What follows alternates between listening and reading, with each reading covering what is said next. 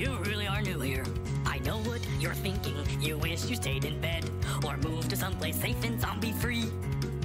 They're rotten and stinking and, shall we say, undead, and deathly afraid of botany. These seeds I've brought are how we'll beat them.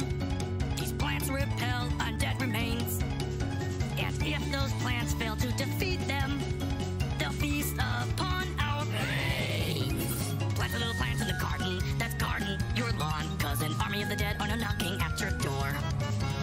Plant a little plant in the garden, or your yard'll be gone, so let's plant a couple plants in the garden for war. Some sunlight and soil are all we really need to cut these zombie lowlifes down to size. They're dogged and vile and wear expensive tweed, but also not known to be awfully wise. The zombies are coming stumbling down the street. They're searching for somebody's pink, yummy tasting brain to eat. The groans and the moans and the creak of the bones of the zombie fleet shed some light on our plight that we might just be dead meat. Plant little plants in the garden, discard all your stress, though our odds of any serious survival plan